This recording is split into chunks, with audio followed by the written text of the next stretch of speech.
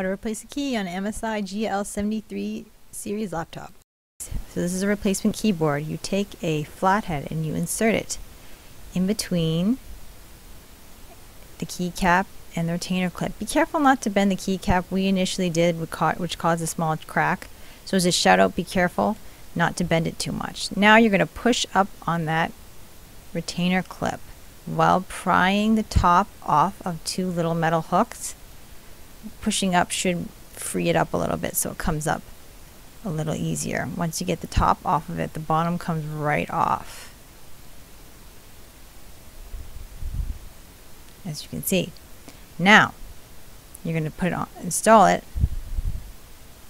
by the top first, and then you're going to snap the two bottom hooks in. Then you're going to take your keycap,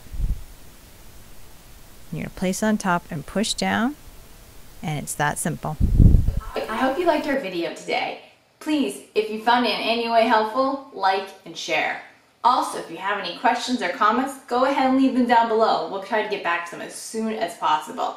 Also, if you like free IT advice, if you like knowing how your computer works and seeing how it gets repaired, go ahead and subscribe. But anyway, from one egghead to another egghead, this is Liz signing out.